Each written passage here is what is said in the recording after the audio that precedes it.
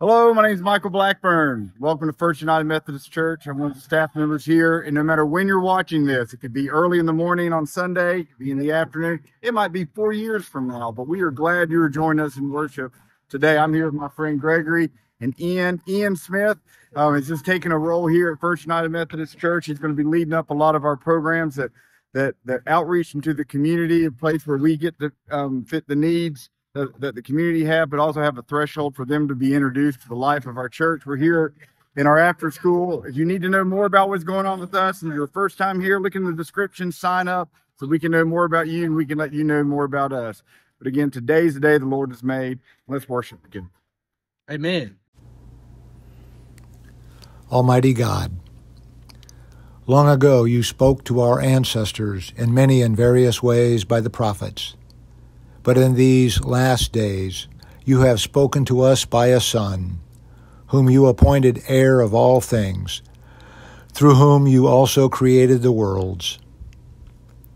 At this time of year, we want to focus our attention and adoration on the Christ child in the manger. It is your prophets who continue to call us to attention to the one foretold, who now has come. The prophet's words to us this day are words of warning, urging us to be prepared, to be ready for his presence among us. Help us to hear those who prepare us for the way of the Lord.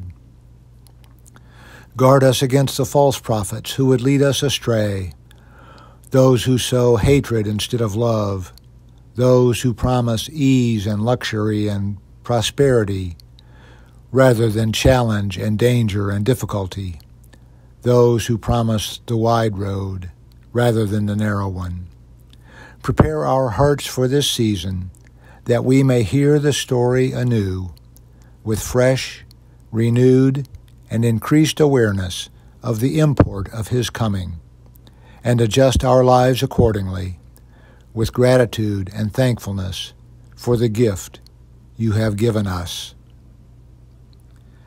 This we pray, in the name of the one who came and dwelt among us, saying, Our Father, who art in heaven, hallowed be thy name.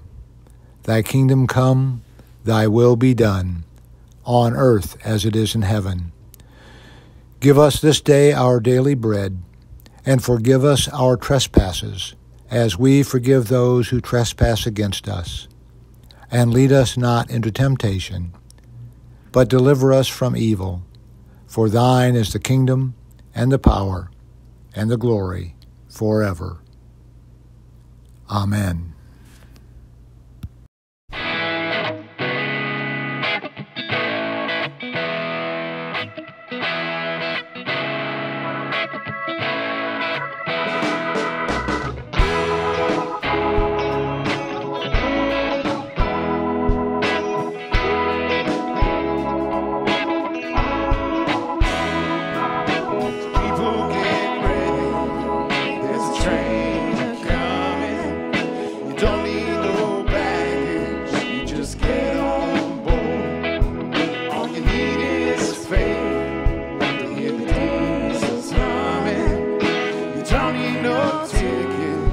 Just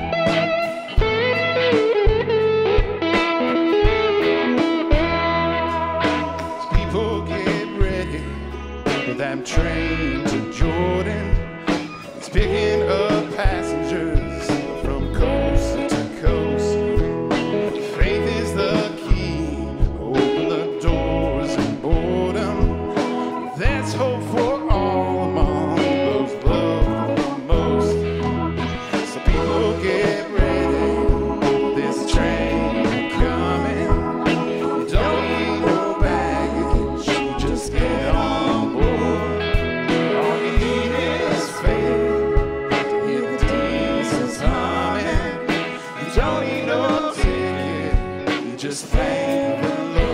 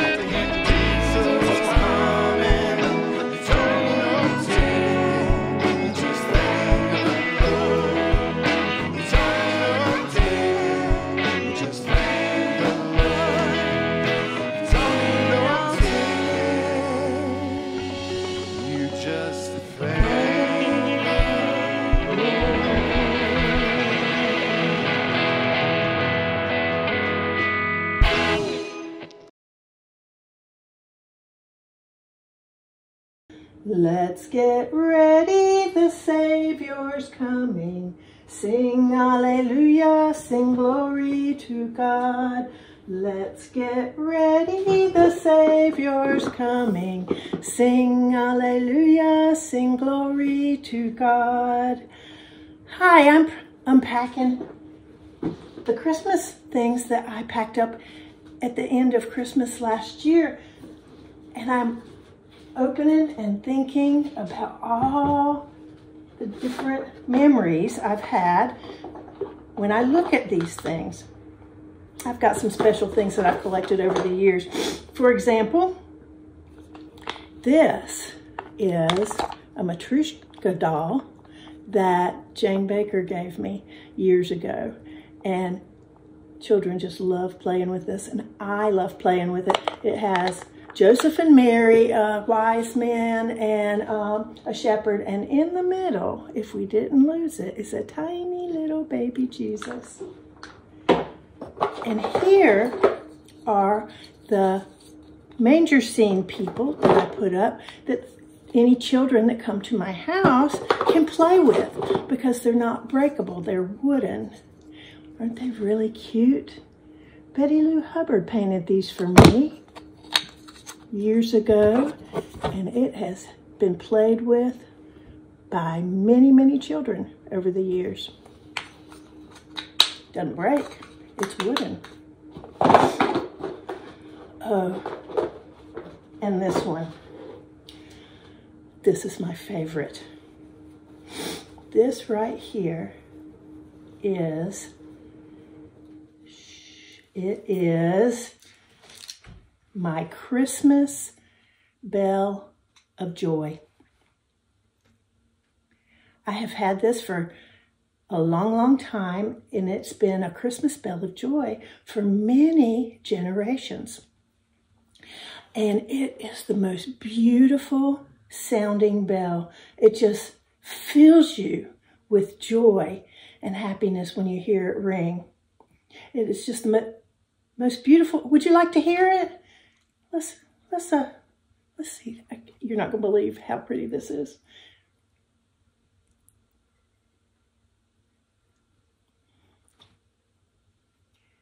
Well, wait a minute. This is my Christmas bell of joy. It rang last year. Huh. I wonder what's going on. Oh, I know. It's not Christmas, it's Advent. And this bell won't ring until Christmas Day. Advent is the 4 Sundays that we spend waiting for Christmas Day. Sometimes it's hard to wait, but it's a good thing, and let's practice it a little bit. Let's be like this bell. Let's sit still and quiet, real still, and let's think about the love and the joy and the anticipation that we feel during Advent.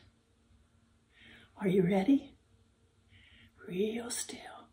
Let's go.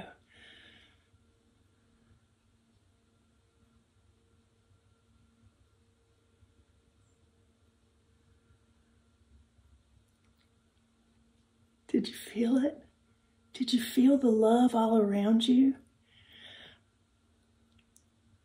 This is Advent, and we are going to spend the next 4 weeks waiting for Christmas Day, when we got the very best gift of all, the gift God gave us, the baby Jesus, who would be the light of our world.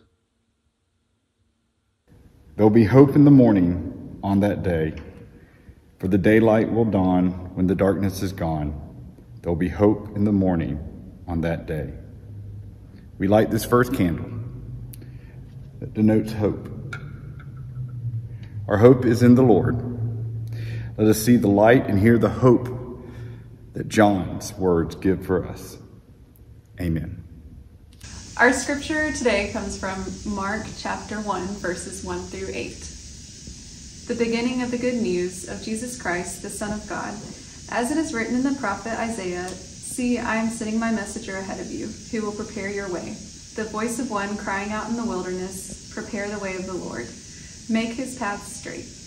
John the Baptizer appeared in the wilderness, proclaiming a baptism of repentance for the forgiveness of sins. And people from the whole Judean countryside and all the people of Jerusalem were going out to him and were baptized by him in the river Jordan, confessing their sins. Now John was clothed with camel's hair, with a leather belt around his waist, and he ate locusts and wild honey.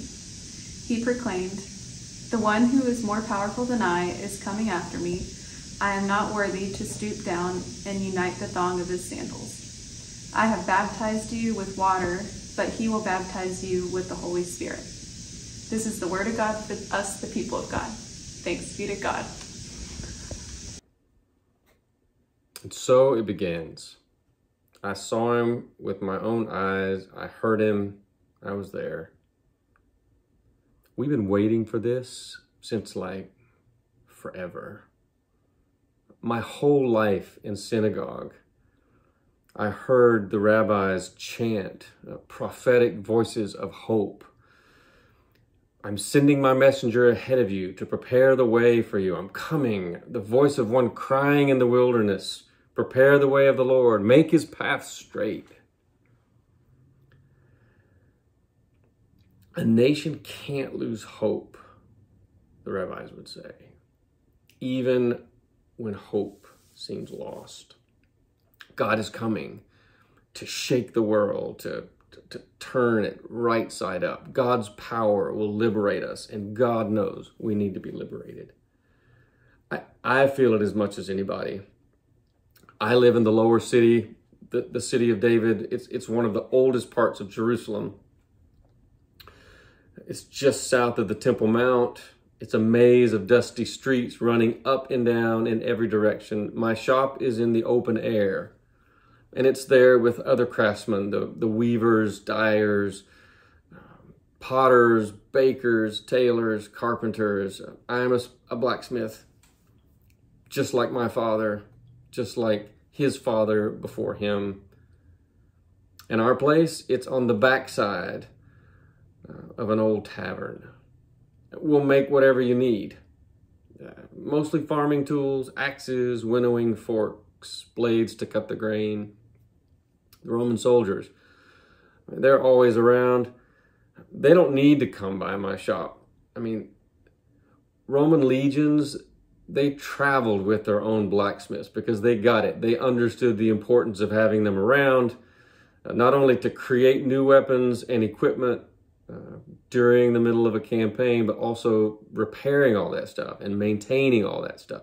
They know how to win a fight, but still, they come to my place. Sometimes they want me to make them a sword. Sometimes they want me to fix their broken one or fix a piece of armor.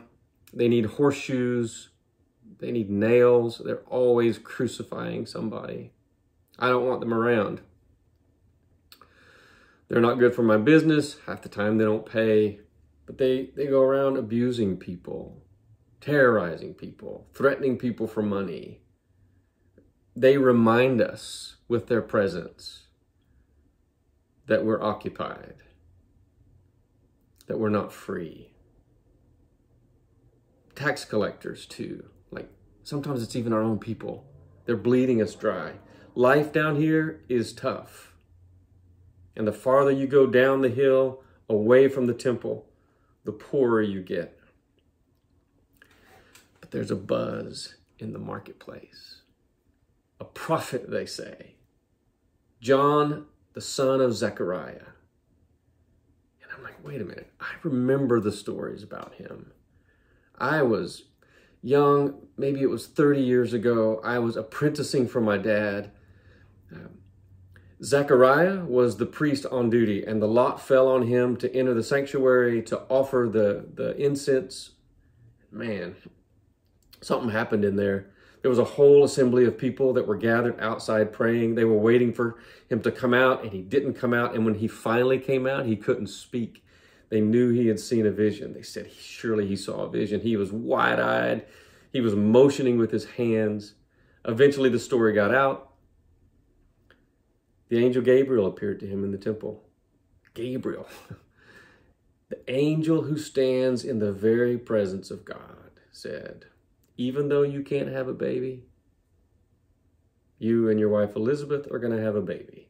And you're going to name him John, and he will be great in the sight of the Lord. He will be filled with the Holy Spirit. He will turn people to the Lord their God. And get this, Gabriel says, with the spirit and power of Elijah, he will go before him to make ready a people prepared for the Lord. And from that day, because the angel Gabriel said so, John was set aside to be a Nazirite, which means he was to be fully devoted to God. He would live separately from society for the most part, like in the desert. He couldn't cut his hair. He couldn't trim his beard. He couldn't drink strong wine. Now, what they're saying out there is he's in the desert preaching. Some are saying he's not a beautiful candle burning softly in the sanctuary. He's a prairie fire. The very fire of God scorching the earth. He seems a bit off. A wild man out in the wilderness. But that's not really surprising to me, because the prophets, well, they've always been a bit out there, you know, like it seems back in the day, whenever you encountered a prophet or when someone encountered a prophet, half the time they'd walk away saying, oh, he ain't right. Wouldn't even listen to them. They seemed crazy, madman. Like the prophet Isaiah, God instructed Isaiah to strip off his clothes and wander through Jerusalem naked and barefoot for 3 years. Hosea, God tells Hosea to go marry a prostitute, and he does, and has 3 kids with her. Names all the kids' names that are judgment against the house of Israel. Their life becomes the story. Their life becomes the message. Ezekiel eats a scroll. He lays on one side for 390 days. He cooks his food over a fire of dung. He prophesies over dry bones that come to life, which is actually a prophecy of hope.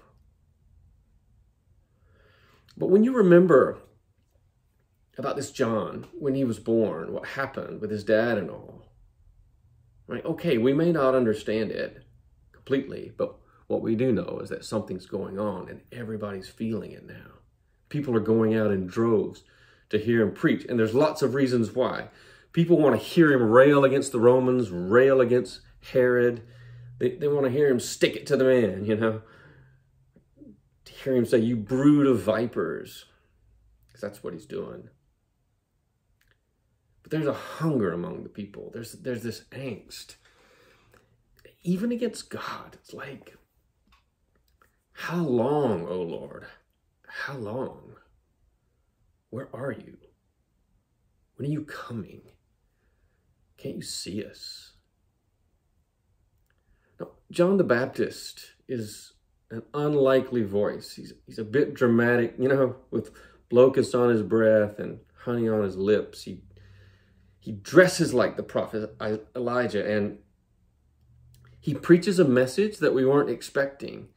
Instead of raising an army and mounting a rebellion against the Romans, he calls for a different kind of revolution. Repent and be baptized, he says. Freedom comes through the water. Well, of course it does. We know the stories. We were slaves in Egypt and exiles in Babylon. We were brought through the Red Sea, through the Sinai wilderness. We went through the Jordan into the Promised Land. And now, as I've kind of already alluded to, we're slaves in our own land. John is promising a new exodus, a new freedom. Prepare the way, he says. And so the crowds, they shout, what are we to do? What are we to do? And he says, if you have 2 of anything, share one of those things with the poor. If you have 2 coats, You don't need 2 coats. And if you have food, do the same. Soldiers came. Can you believe that? Roman soldiers came to hear this backwater voice. And even they gathered around and said, well, what are we to do? Don't be violent. Don't intimidate people. Don't extort money. Don't threaten or give false accusation. Be satisfied with your life. Be satisfied with your wages. Tax collectors came to be baptized.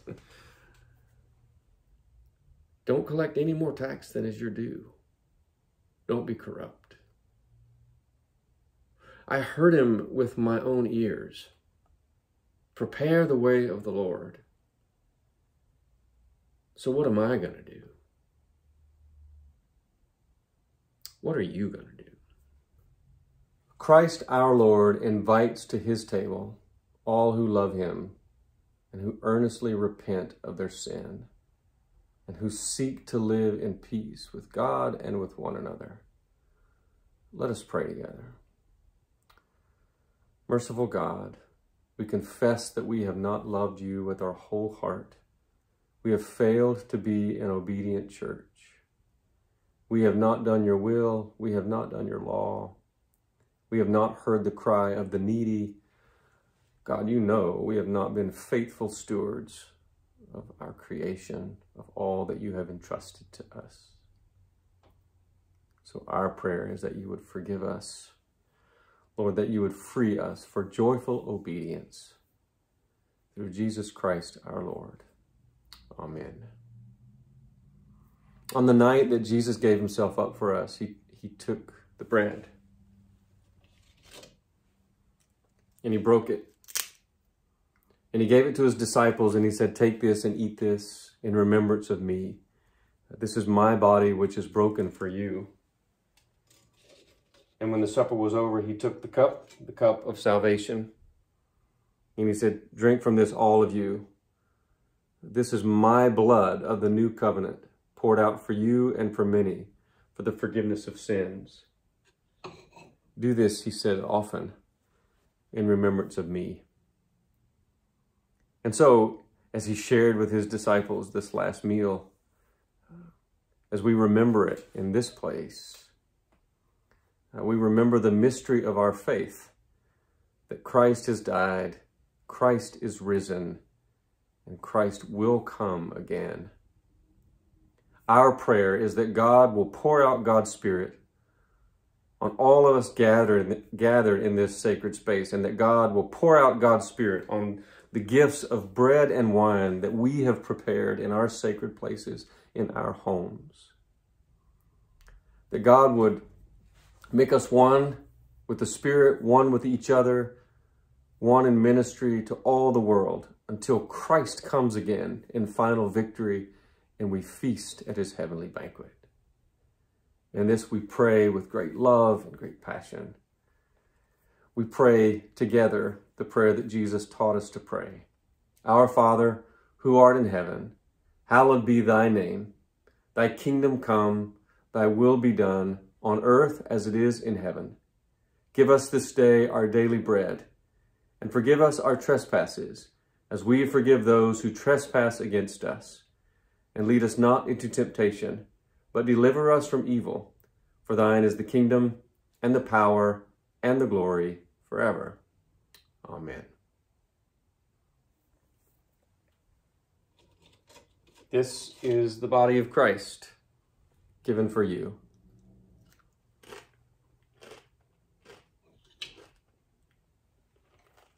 This is the blood of Christ, given for you.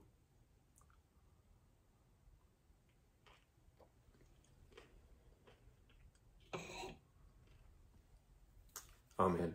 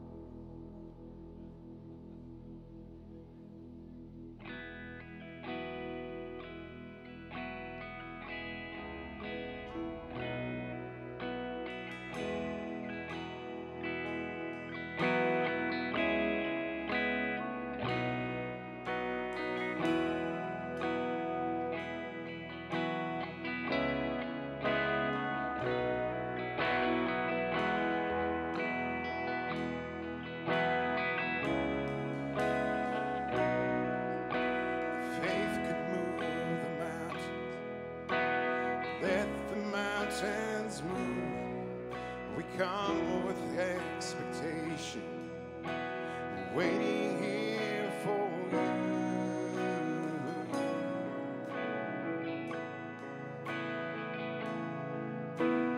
Waiting here for you.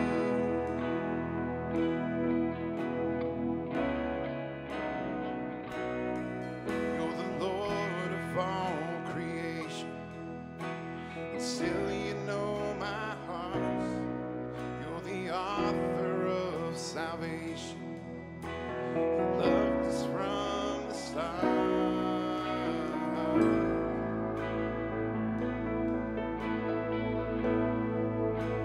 Waiting here for you, with our hands lifted high in praise. And you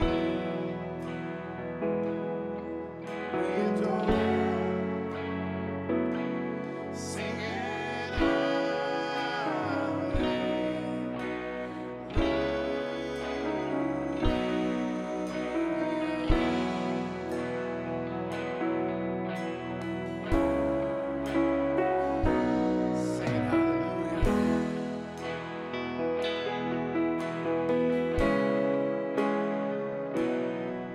You are everything you promised. Your faithfulness is true. We're desperate for your presence, and all we need is you.